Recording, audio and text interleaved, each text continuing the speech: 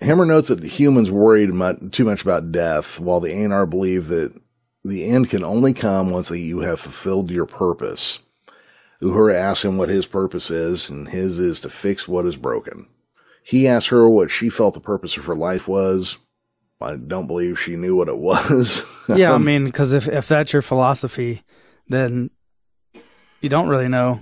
Like, your purpose could be something different than what you thought it was. Yeah. And that's kind of his answer to it as well, is that there's only one way to find out, and they secure themselves to the deck. Well, you didn't die, so obviously your purpose is not fulfilled. Yeah. Zuniga reports the inertial dampeners are at maximum and calls to brace for heavy gravity.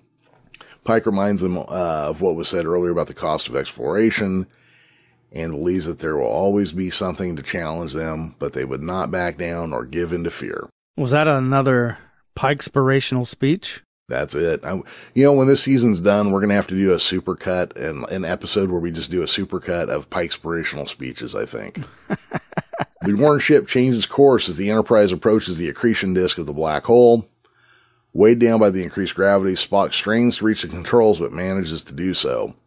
Hemmer grabs Uhura's arm and they hold on for dear life. Outside the reach of the black hole's gravity, the Gorn detect the explosion of the AP-350. Thinking it to be the Enterprise, they fall back. A moment later, the Enterprise slingshots free of the black hole's gravity, battered and singed, but intact. As lights come back up, Pike asks for a report. He hails Hemmer and Uhura, hoping to hear from him. After a moment of silence, he concludes that both are dead. He's about to order Leanne to send a recovery team when Uhura's voice finally comes in, reporting that they were both all right.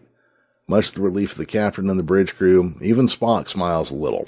Leanne wonders about the next time, knowing that the Gorn had never come that far inside Federation space before, and Pike is confident that next time they would not be caught by surprise.